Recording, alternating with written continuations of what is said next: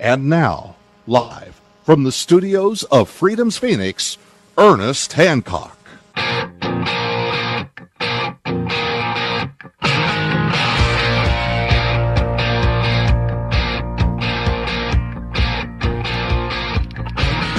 Welcome back to Declare Your Independence. But, man, they don't want you to be independent, do they?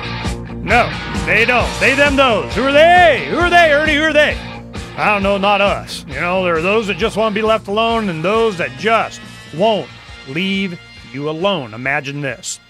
You're a smart person. You know, you got some skills. You know how, Grandma told you how to make mayonnaise. I mean, you can do something.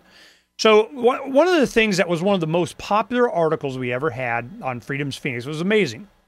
My wife didn't understand. She was like, we've been talking about, we got chickens when they were small. A lot of our friends, got chickens. A lot of the activists got a couple of chickens. Some have more than others. And we were just doing this chicken thing.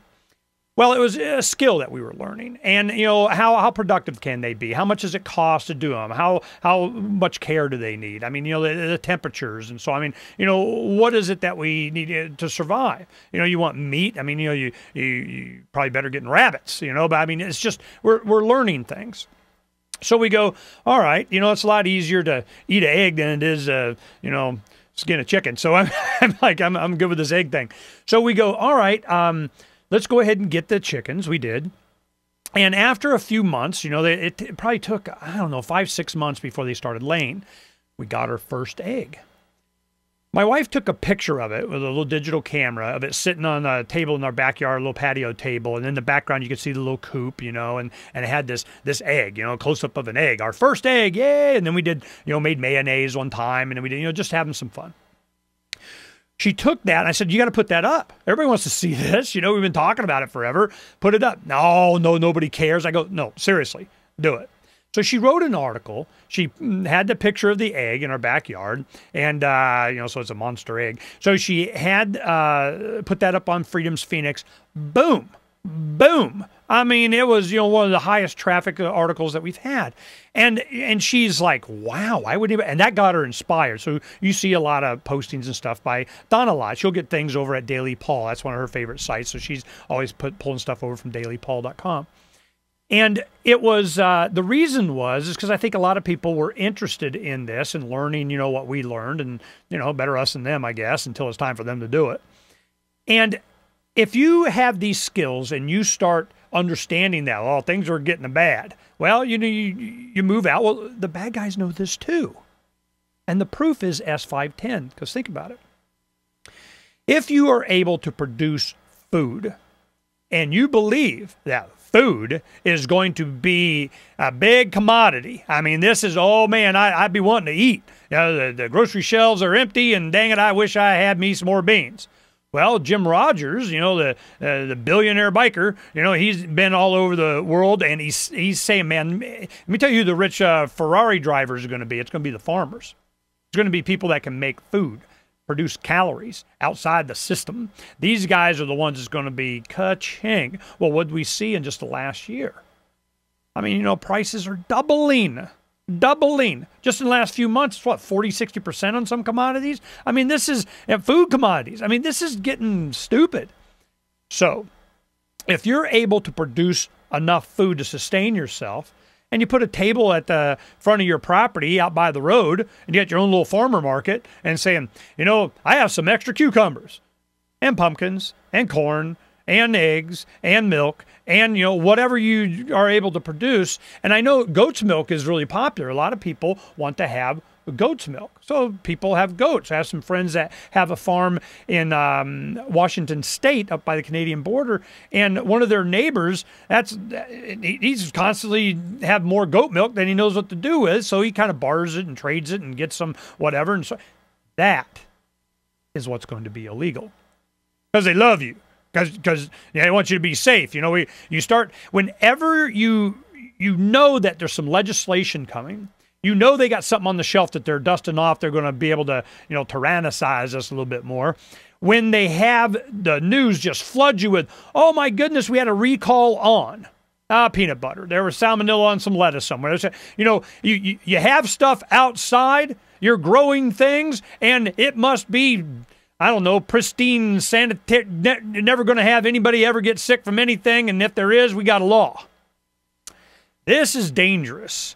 I can tell you, you know, why I'm so concerned, and it will affect decisions that I make for the rest of my life if this 510 passes. Well, it looks like it will. I mean, it's passed the House, then the Senate. Now it's going back for a reconciliation vote. You know, they're going blah, blah, blah, blah, blah, and it still possibly could be stopped, but I wouldn't count on it.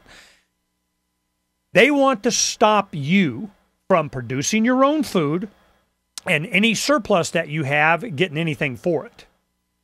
You have to be in the system. Now, imagine you move to a small community. You set up that table out front and you think, nobody's going to care. Right up until the local grocer, you know, the local dairy farmer, the local chicken guy, the local whatever says, hey, man, you know, I got a shiny badge to call to go sick on you. And that's exactly what's going to happen. They're going to say, this guy must be put out of business. I have personal experience with this. When I had my pizza restaurant, my competitors were constantly calling the government because my children were there. He's got slave labor. He has children. He's able to undercut it as a higher quality product at a lower price because his labor cop, whatever, you know, they rationalized in their head. It was certainly, you know, their livelihood. And they're not in free market competition. They're not about, you know, doing it themselves. Plus you have the law is such that they can't have inexpensive labor. They have to pay enormous amount. It just prices people out of competition. I have 4 children. You know, they were working the dinner rush, you know, in the evenings, at least 4 or 5 nights a week, you know, right in the peak for like an hour and a half, 2 hours. You know, I didn't have a bunch of employees. It gave me an advantage. You know, like I was a Chinese buffet or a farmer. But the law is, if they're your kids or your grandchildren, then you're good. Yay. I got a loophole. Like Von Mises said, he goes, loophole. What is loophole? And I explained it to him, and he goes, oh, loophole's another word for freedom. Oh, okay, I get it. Well, so we had a little bit of freedom. Well, this is what's going to happen. You're going to be in competition with somebody that makes their livelihood on being in the system. I have to pay my tax. I have to get regular. I have to get inspected. I have to fill out my little forms. And this, you know, farmer market kind of little guy in the front yard out there has got the, you know, lemonade stands. I mean, they're actually going after lemonade stands. Why? Because it represents not just free market and capitalism and whatever and entrepreneurship and all that. It is a toehold for food, for being able to make money, for selling commodities that people want and need. Now, I have people, we were talking about this, and they go, well, what if you just traded for it? What if you just bartered? Or you say, you know what? I only take silver. Give me some old junk silver. Give me some pre-1964 silver coins, 90% silver. U.S., I will trade you this egg for one thin old dime. Will you do that? Will you be able to do it? I don't think so. I think that this entire mechanism is being set up to make sure that we are not able to have any kind of a cash flow from surplus food, that those of us that are smart enough are starting to get our minds wrapped around just surviving this thing and planting food. Are we going to save it here, or we got to go somewhere else? That's what we'll talk about when we come back here on Declare Your Independence. Don't go away.